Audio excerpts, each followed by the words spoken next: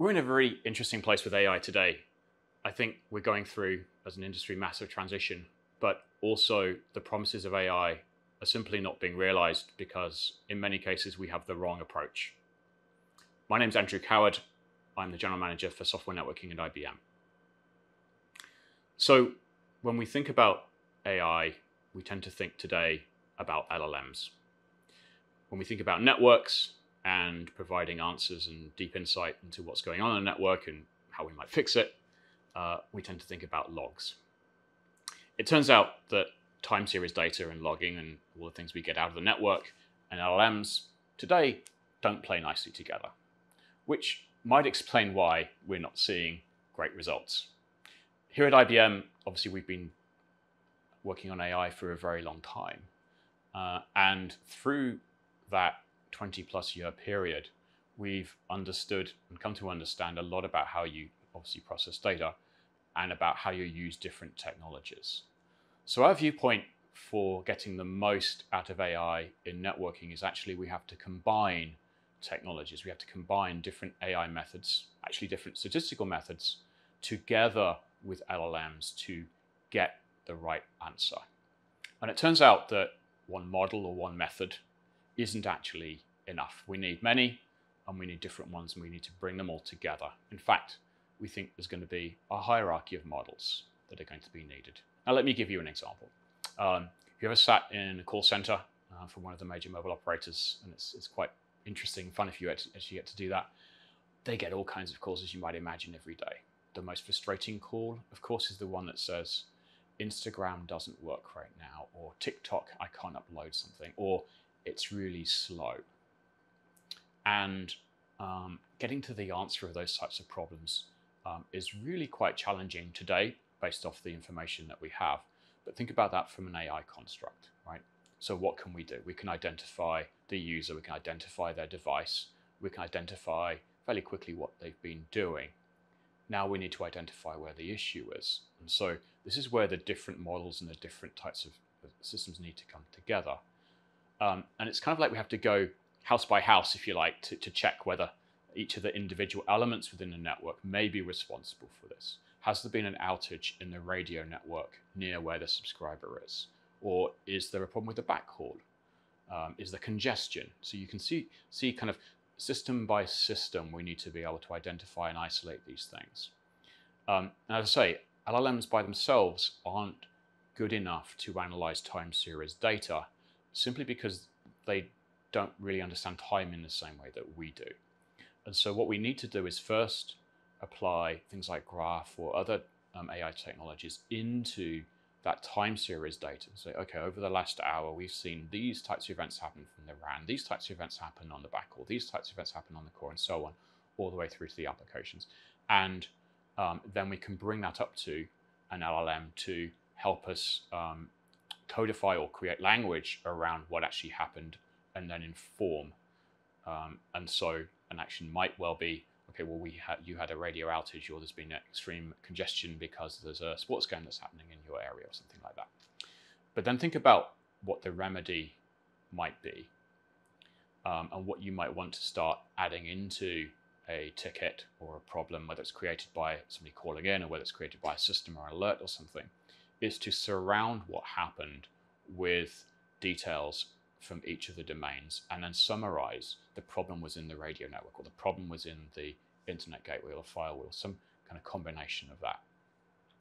And by doing that, we're basically going and bringing up the hierarchy of these models, segment by segment, to create a complete picture. Now, telco networks throw off terabytes of data in a very fast amount of time. So one of the big challenges, of course, is that we have a data problem, and being able to aggregate in real time and then shrink and create decisions and understand things very quickly at this massive scale becomes really important. Some telcos have spent literally hundreds of millions of dollars building telemetry networks. Others haven't really got very far on that journey. And so for us to be able to get to this level of data, level of understanding, requires that the data we bring in has been groomed, understood, and hopefully shrunk, if you like, before we process it, because we can't really afford to store this volume of data for any length of time. And so having collectors that pre-process and run AI algorithms that are pretty widely distributed is also going to be important in this, so that you don't try and centralize everything, because you're just going to get overweight with information. So once you've got a good understanding of exactly what it is that happened, and you've got some recommended steps to actually do something about it, there's a next part of AI that needs to kick in. Does AI, and this is where LLMs are really useful actually, understand what remedial actions you could take?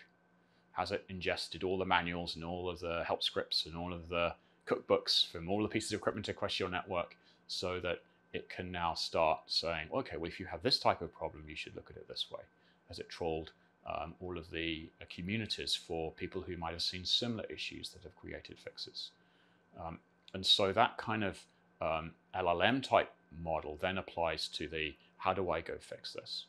This could then obviously be pushed into a ticket, or what you might want to do, of course, is automate the process around how you then go make that change. So if you're making a configuration change, how would you make that configuration change? And this is where the next part of the problem becomes, which actually is a much larger problem in telcos than the data collection problem, which is the automation and the ability to run scripts and manage how configurations are changed and managed, because there's far too much manual intervention going on with people logging into systems and making manual changes and recording them somewhere and hoping for the best. And so in order for AI to really play out and value to be created in this automation side, then we need to make sure not only have we got the collection and telemetry done properly, but we've also got the automation framework. This isn't AI per se. Running APIs to go push a configuration change might be driven by AI, but the mechanism to do it is something that's inherent in the network.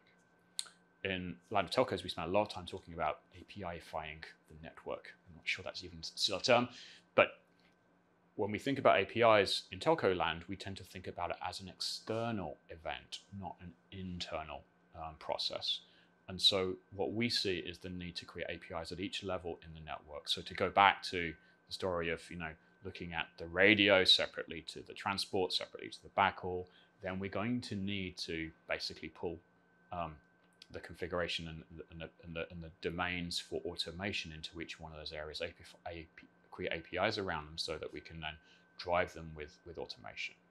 So when you say, go make that change to create more capacity because 100,000 people have shown up in this cell site, then you are making that change in a way that's understood in a way that has been done hundreds of times before, and you're not making a one-off change for a one-off incident.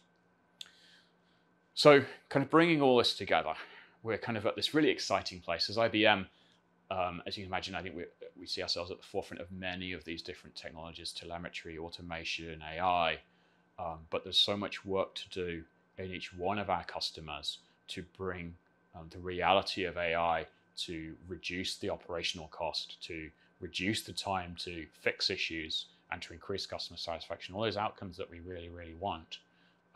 We've got a lot of work to do to put the infrastructure in place to get the AI to the place where we can now drive it. And that's our passion, and that's what we're going to be spending the next few years doing.